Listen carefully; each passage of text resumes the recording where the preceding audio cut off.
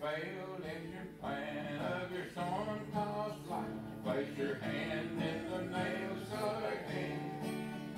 Are you weary and worn to his toil and strife? Place your hand in the nail-scarred hand. Place your hand in the nail-scarred hand. Place your hand in the nail-scarred hand. He will keep to the end. He's your dearest friend.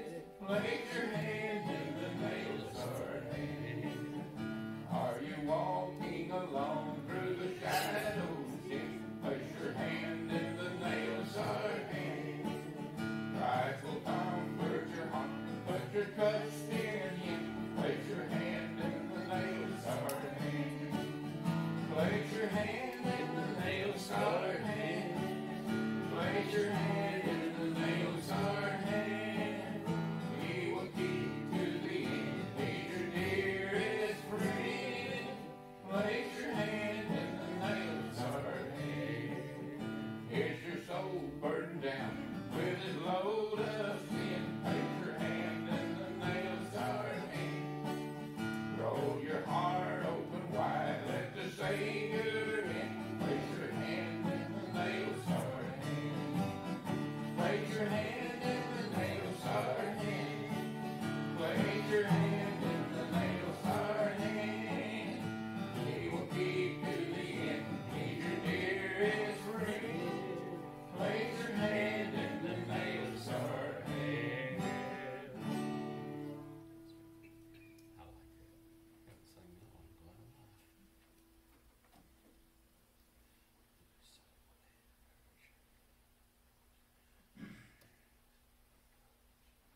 Try a little bit of 487. I guess I took your Stand up for Jesus, ye soldiers of the cross. Lift high his royal banner, it must not suffer loss. From victory unto victory, his army shall he lead, till every foe is vanquished, and Christ is Lord indeed. Stand up for Jesus, the trumpet call obey. Forth to the mighty conflict, in this his glorious day. Ye who are men now serve him against the numbered foe.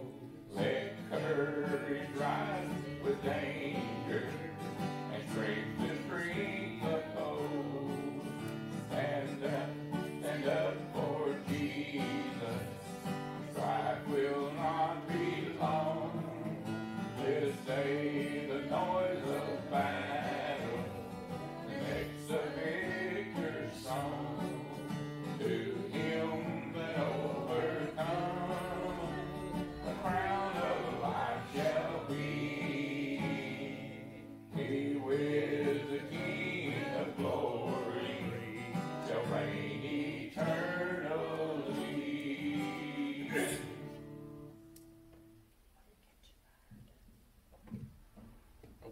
He's done. Oops.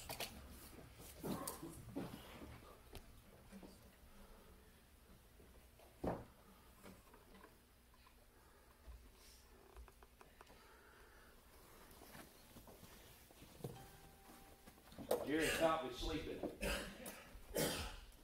Wasn't paying attention and he's done. That's good. Yeah, really. Oops. Business meeting Wednesday night. Reminds you of that. Time change next weekend. Reminds you of that one too. And wow. 55 days till Christmas. Didn't hear a groan in the crowd. You're all ready, huh? Mm-hmm. Yeah, okay. Hope you guys had a great day. Jill and I, we got to have part of the afternoon with Jessica and Andrew. It's always good to have them come into town. We did get to see Corey and Christy last Friday. Met them and Mina, had lunch with them, and those people gotta hate it when we come in, because lunch isn't just 30, 45 minutes. It's usually 2.5 hours. And they keep coming by. It was, dear. Do you want more tea? Do you want more water? Do you want me to take these plates? And I want to say, do you want me to get out of here? And they probably want to say, well, yeah, but lunch rush was over. So, and by the way, if anybody knocks at the door at the back, Gary, the trick-or-treat candy's on the desk in the office. So grab it and you can hand out the trick-or-treat candy if someone comes trick-or-treating. It is Halloween. Trick-or-treat. Nice costume. We'll leave it at that. 2 Chronicles chapter 34. I want to pick up on something I danced around last week. We looked at Joash, good king, his revival incentives. What is revival? And when you look at Joash, Hezekiah, you got to look at probably one of the greatest, and that was Josiah. Boy king, 8 years old, under the guidance of Hilkiah, and brought massive reforms to Judah, fulfilling what the prophet had told.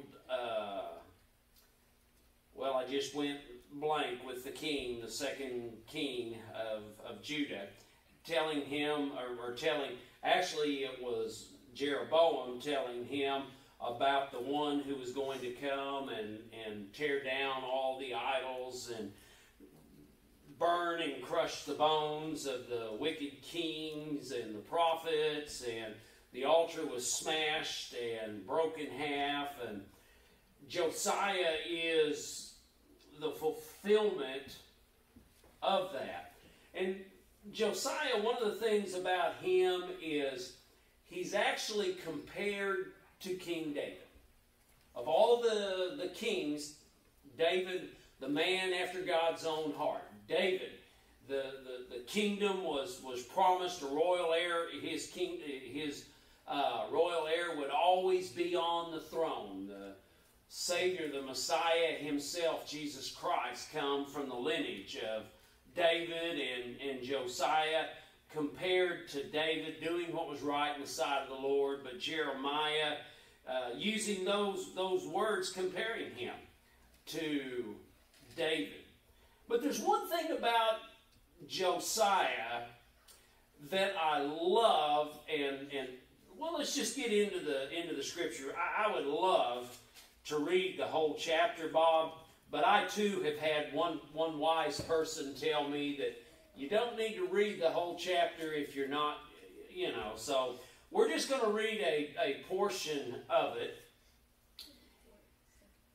Well, I want to start just at the first. Let's get the background of Josiah. Now remember, Josiah was the grandson of the most evil king. 2 Chronicles 34. Josiah was the grandson of the most evil king in the history of Judah. But the amazing thing is a lot of people miss, when Josiah was taken by the king of Assyria captive, and then on to Babylon for a short spell and let free. Now, Manasseh reigned 55 years, longest reigning king. He tried to undo what he had done. But Josiah did not have the opportunity probably to know his grandfather, or know of him would be about it. And you look at Manasseh, he was the son of Hezekiah, who was a great king, brought great reform, but Hezekiah's pride got the best of him.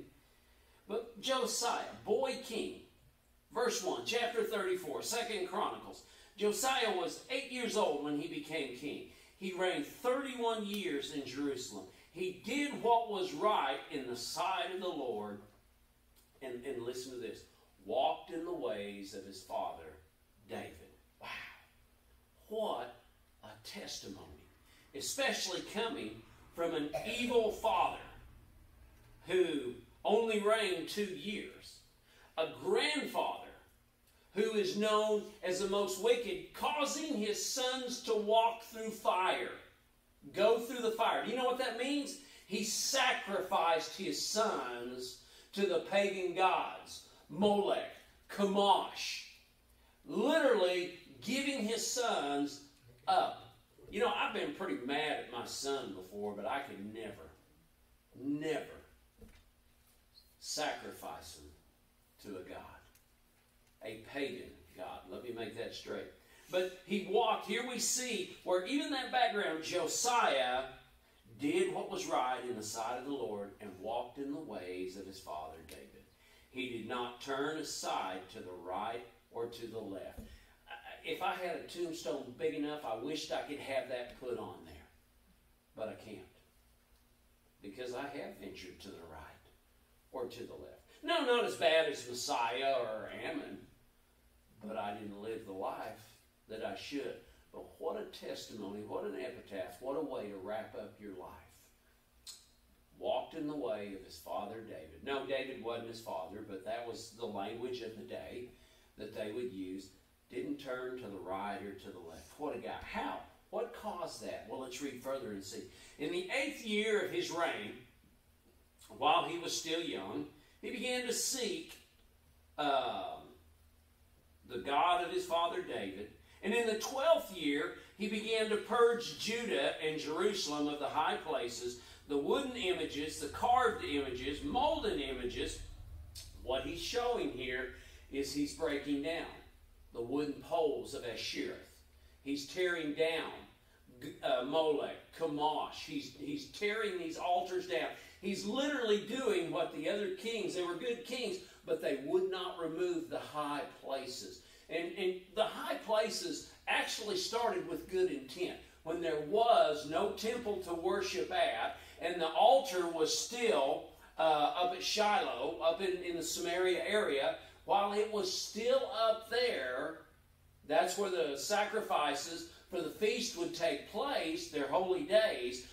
And many of the people would not travel to there because the temple had not been built. They built their high place, which is a place where they would honor God. Higher meaning closer to God, where they would offer their sacrifices. The problem is, where do you think they learned that from?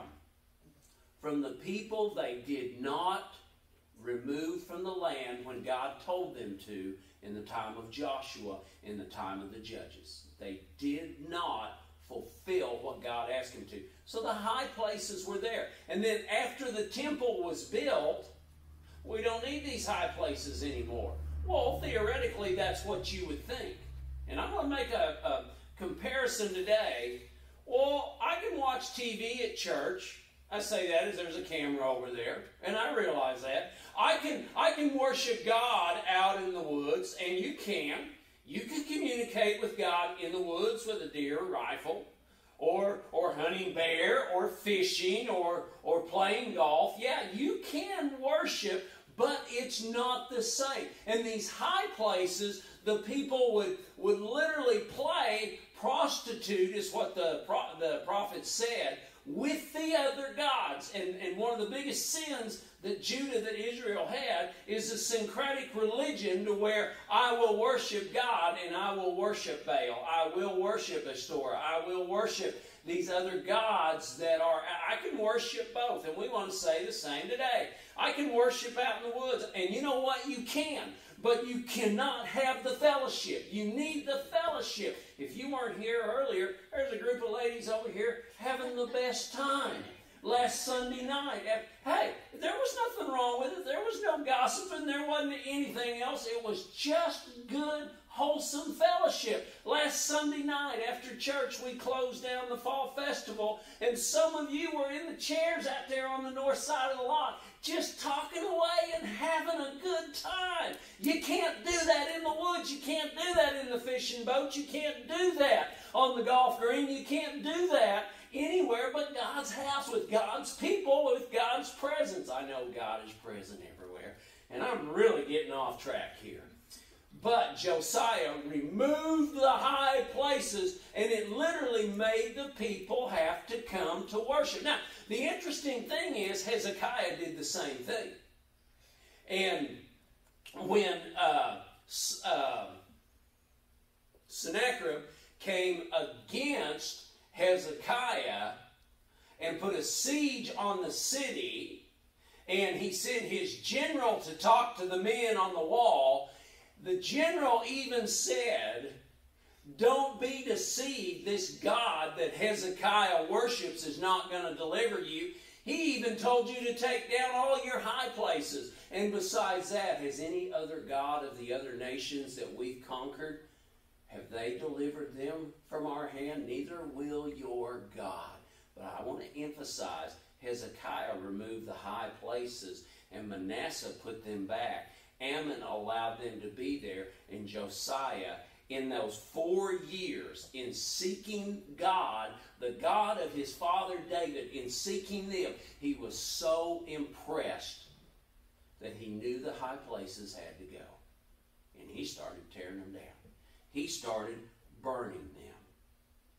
Verse 4, they broke down the altars of the Baals in his presence, and the incense altars which were above them he cut down, the wooden images, the carved images, the molten images he broke in pieces, and made dust of them, and scattered them on the graves of those who had sacrificed to them. He also burned the bones of the priests on their altars, and cleansed Judah and Jerusalem. And so he did in the cities of Manasseh, Ephraim, Simeon, as far as Naphtali, all around with axes. When he broke down the altars and the wooden images, and had beaten the carved images into powder, cut down all the incense altars throughout all the land of Israel, he returned to Judah. Now let me tell you what he just did. The southern kingdom is gone. It's fallen. It's under the leadership of Assyria. And Josiah, a boy king, is entering into enemy territory, and he's destroying what the enemy has allowed.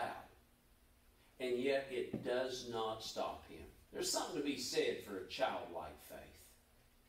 Childlike, how old's Grayson? 9. Who do we have here that's 12 years old? Is Shooter 12? 11. Oh, can you imagine Shooter being king? Well, I mean, we just said, Grayson, you're 9. Josiah became king at 8 years old. Now, I want you guys to think about that a minute, okay? Yeah, scary, isn't it? Well, I don't know. They can't do any... No, I'm not going to go to where we're at. Never mind. Anyway, Josiah, going into enemy territory, he has one intent. He's seeking God, like his father David. Now, here comes... I think this is the best part. In the 18th year of his reign, he's been king for 10 years, 18 years of his reign, when he had purged the land and the temple. Remember, the temple was boarded up. Manasseh put the false gods in the courtyard, and Ammon, he just boarded them up, period. So, going in, they cleansed the temple. He sent Shaphan, the son of Azaliah, Maaseiah, the governor of the city, Joah, the son of Jehoahaz, the recorder, to repair the house of the Lord his God. He came to Hilkiah the priest. They delivered the money that was brought into the house, which the Levites who kept the doors had gathered from the land of Manasseh and Ephraim, gathering tribute, gathering money from a land that he didn't rule. Now that could have made king of Assyria really unhappy. He didn't care.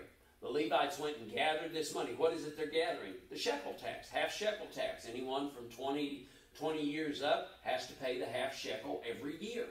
So they're out gathering it so they can repair the temple. They brought the money. Hilkiah now has the money. Let's see, from all the remnant of Israel, all Judah, Benjamin, which they had brought back to Jerusalem. Then they put it in the hand of the foreman, who had the oversight of the house of the Lord, and gave it to the workmen, and they worked in the house of the Lord, repaired and restored the house. They gave it to the craftsmen and builders to buy new stones, timber for beams, and the floor for the house, or to floor the houses which the kings of Judah had destroyed. All the men did the work faithfully. Their overseers were Jathan, Obadiah, the Levites of the sons of Mary, and Zechariah, and Meshullam of the sons of the Kohathites to supervise.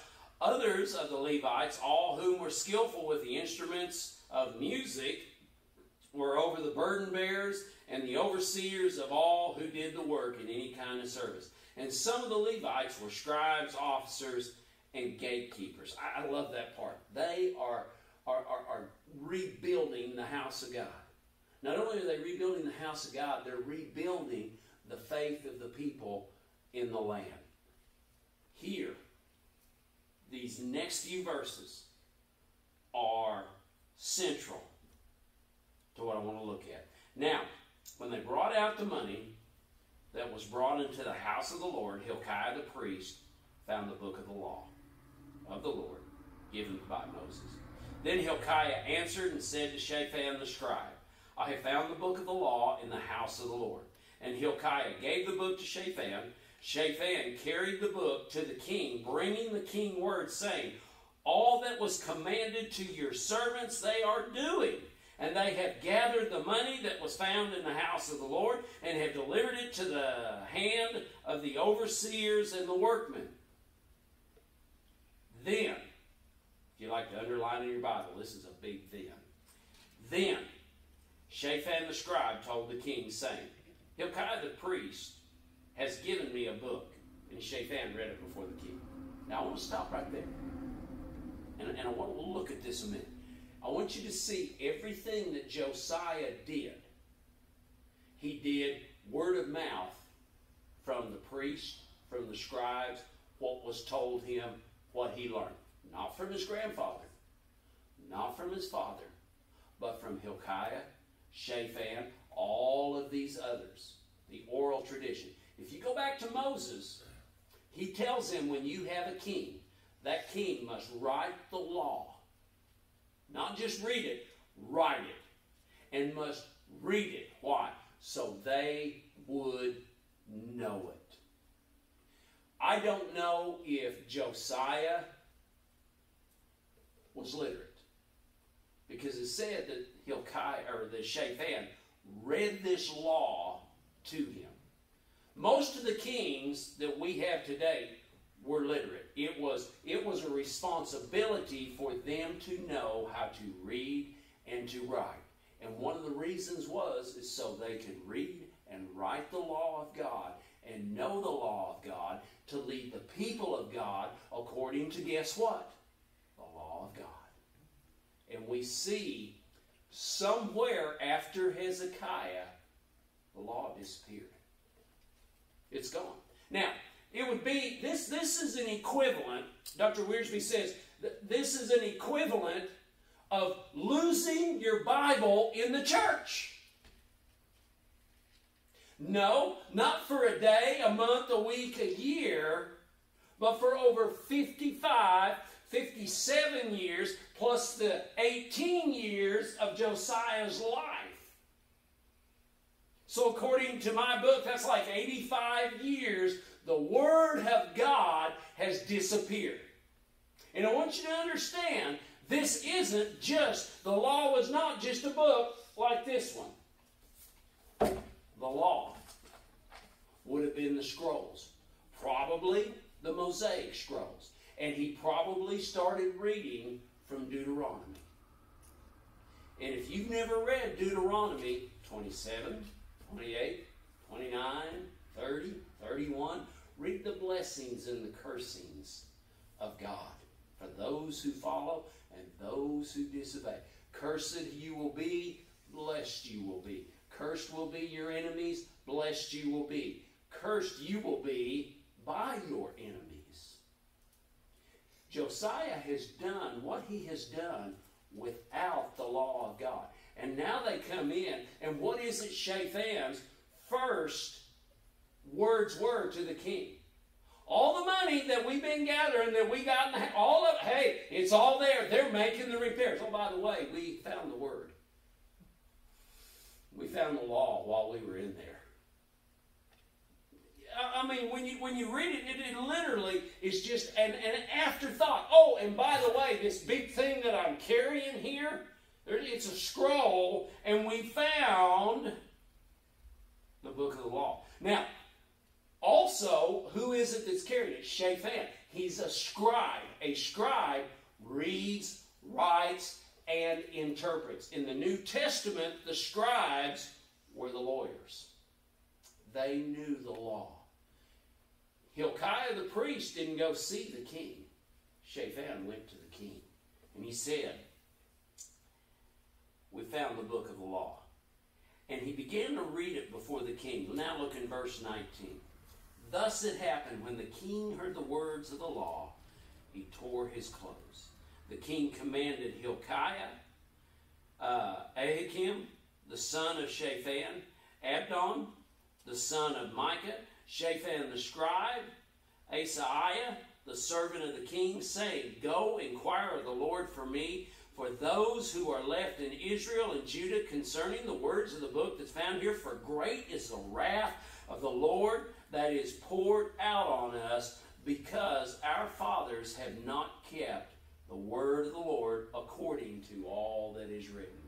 Wow. I don't know what it was that he read. I really don't. I suspect Deuteronomy.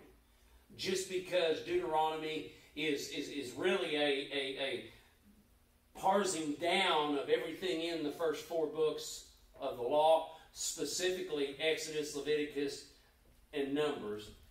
Exodus and Leviticus particularly, that law is fine-tuned and put down. It's the giving of the law to the second generation through the preaching of Moses at different intervals to those people. Whatever it was, his reaction when the king heard the words, he tore his clothes. Tearing of the clothes was a sign of remorse, was a sign of great sorrow. One that literally would bring fear upon him. And when he heard those words, he saw what happened to the tribes of the north in their departure and being led to Assyria. He knew what was coming upon them now, and he knew it was nothing else than the wrath of God. And he said, Go inquire and find out. They went to the prophetess Huldah, and she told them, Go back to the man that inquires and tell him. Now, I'm just going to synopsize here. But go back and tell him that destruction is coming. But because he has humbled himself, it will not be in his day. And we know 4 kings come after Josiah. 3 of them are his sons. They come after Josiah, and they're a failure. They're a failure. One goes to bondage in Egypt. One ends up in Babylon. The other 2 both reign for about 11 years each. And it leads to the destruction. None of them seek after God like Josiah did. When we look at Josiah's reaction, how remarkable it is that the book of the law is found, but what's even more remarkable is it was lost in the temple of God. It's not just leaving your Bible in the church, it's losing your Bible in the church. Now, I know there's lots of places to lose things, but the scrolls weren't just put anywhere. They were kept in a certain location. And something had happened to where they'd been moved, they'd been hidden, or all of the debris had covered them and could not be found. It bothers me today. Yes, I have a Bible app on my phone. Yes, I use it, but I still love my Bible. I got 2 shelves in my office on the bookshelves that are nothing but Bibles. And I'm well on my way to halfway through a third shelf. I love God's Word. I love reading God's Word. I look forward to reading God's Word every day. And what I see today frightens me as people come to church and walk in carrying a Bible. Oh, I've got it on my phone. And I'm not saying you don't, but God knows whether you're looking at Facebook, Snapchat, Instagram. Now, I know I'm talking over the heads of some of us out here that don't have. I don't know how to do any of that stuff. I know the lingo. I can do Facebook. Don't get me further than that. But I don't know what you're doing. Hey, I've heard of the people that go to the bathroom and take their picture on Instagram and post it on Instagram. I don't get those pictures because they don't want me to know it. I'm not their friends. Go figure. But we see a loss of the Word of God. What happens when the battery on your phone gets dead, goes dead? What happens when you drop your phone or run over it with a feed truck or drop it from a shelf in the storage building 8 feet down on a concrete floor? Yes, I've done all of those. What happens when that happens? See, we need the Word of God, and I deliberately do not put Scripture up on the walls because I want you looking at Scripture. You need to know where it's at, where to find it. Isn't it great? Robbie, Pat, and Jill, Charlotte, Nikki, they're teaching our kids the books of the Bible and where to find them. It's not going to your phone in the app and going, it's here somewhere, till you find it. And we can lose the Word of God in our churches today. And you know, we can lose it in our churches today with our churches being full. And we need to take great warning to that. However, I'm preaching to the choir. Because those that are here are probably the ones that need to hear the message the least.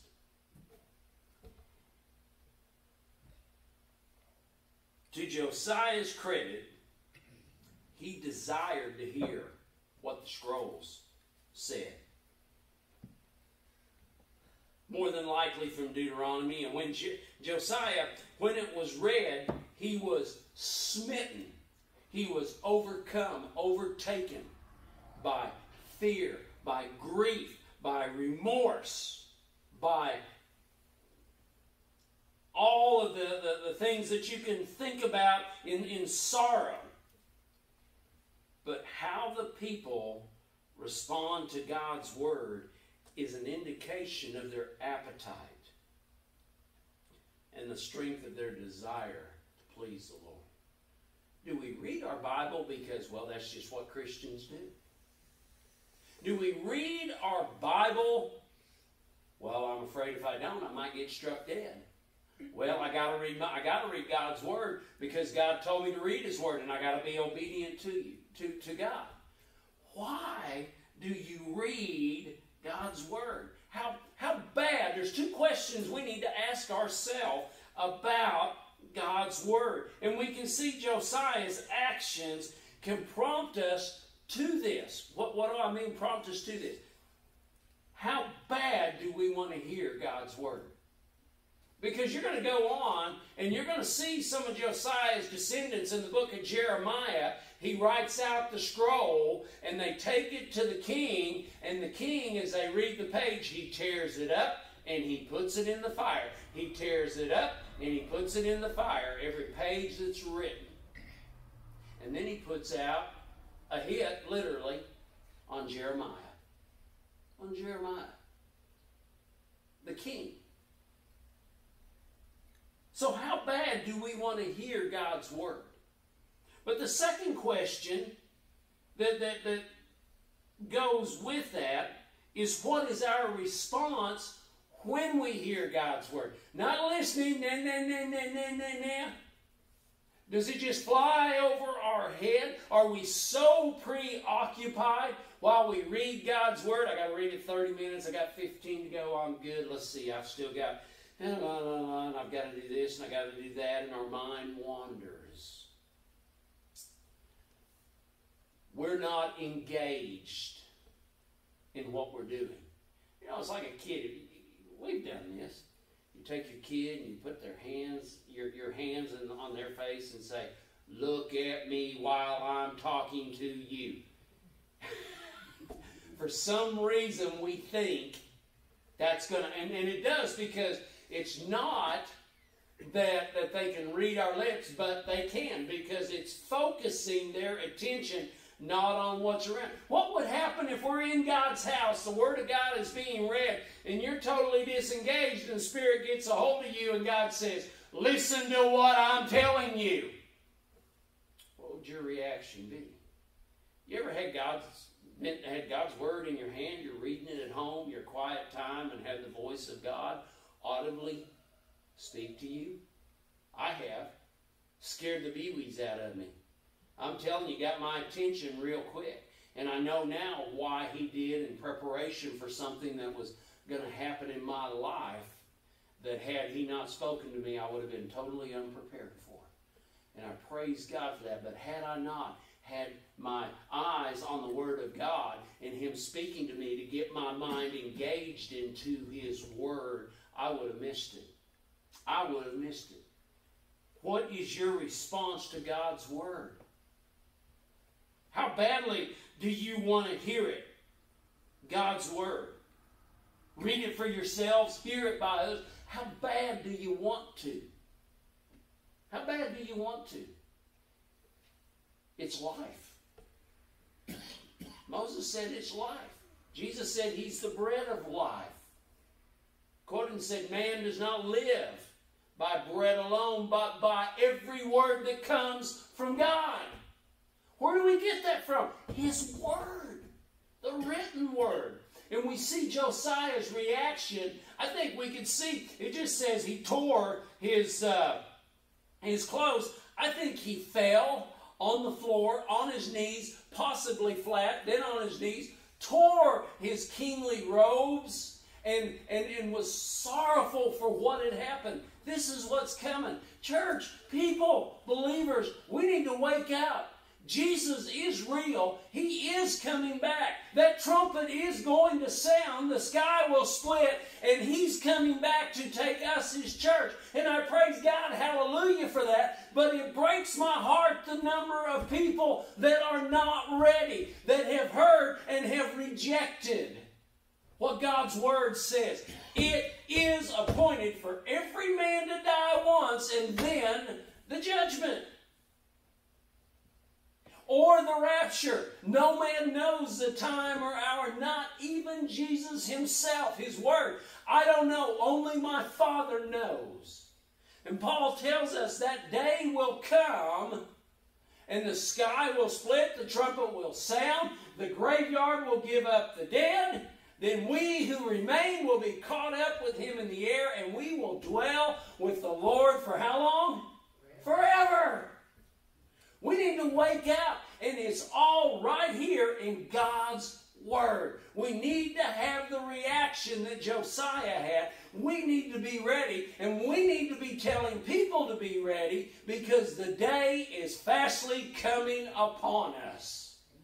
And we find many that are sleeping at the wheel. And I know when the rapture comes, I'm going to be driving my pickup, and it's going to wreck, and the ones that don't go are going to say, "Told you that preacher couldn't drive." And you know what I'd say? Find the body. It ain't there. What a way to go. What will be your reaction? What's your response? I'll tell you both of these things. How bad do you want it? What's your reaction going to be? It's going to be one of three things, which is really one of two things. You're going to accept it. You're going to be ready. You're going to say, "I do need to read my Bible more. I do need to know what God's Word said. I need to know, am I ready? I need to know what's in my life that's not ready and need to change it. And what I am doing right, I need to keep doing it. I need to find out, what is heaven going to be like? What is being in the presence of Jesus going to be like? You know, we want to say we're going to be on this cloud, we're going to strum a harp, and we're going to have wings and a halo over us. I don't see that in the Bible. I really don't. I see a lot of other things in the Bible. I see the New Jerusalem. I see the trees on that river of life. I see that water that's never going to make me want to drink or thirst again. I see a sky that is illuminated, but there's no sun, there's no moon, there's no stars. Why? They don't need one, because Jesus is there. It's all in His Word. And it's going to be perfect.